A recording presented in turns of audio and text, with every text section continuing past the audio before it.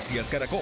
2:29 de la tarde, mucha atención. Estalló un escándalo en empresas de seguridad privada. Las autoridades denunciaron la existencia de un cartel que habría defraudado al Estado en más de 63.000 millones de pesos. Vamos en vivo a la Fiscalía General de la Nación con Alejandro Tibaduiz. Alejo, ¿qué sabemos de esto? ¿De cuántas empresas, personas estamos hablando implicadas en este escándalo?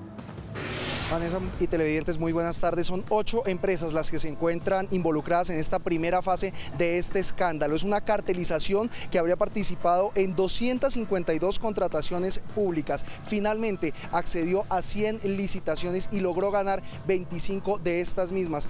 Alcanzó a contratar con 149 entidades del Estado, entre ellas gobernaciones y también varias alcaldías del país. Pero veamos justamente cómo era un poco el modus operandi de este llamado cartel de la seguridad privada, tal como lo explicó el superintendente de Industria y Comercio, Pablo Felipe Robledo.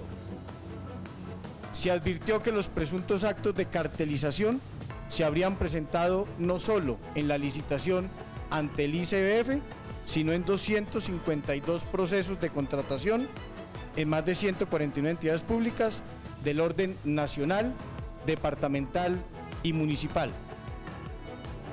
Estas personas se presentaban, estas empresas se presentaban estas licitaciones públicas como si fueran de manera independiente, pero por debajo de cuerda ya tenían concertado que alguna de ellas finalmente fuera a ganar esta licitación pública. En total, la defraudación al Estado se estima en más de 63.000 millones de pesos e incluso se habla también por parte de la Fiscalía que pueden haber funcionarios públicos involucrados y que eventualmente se abrirían procesos de extinción de dominio. En minutos más detalles de este nuevo escándalo de corrupción que se ha destapado por parte de la Superintendencia y por parte de la Fiscalía General de la Nación.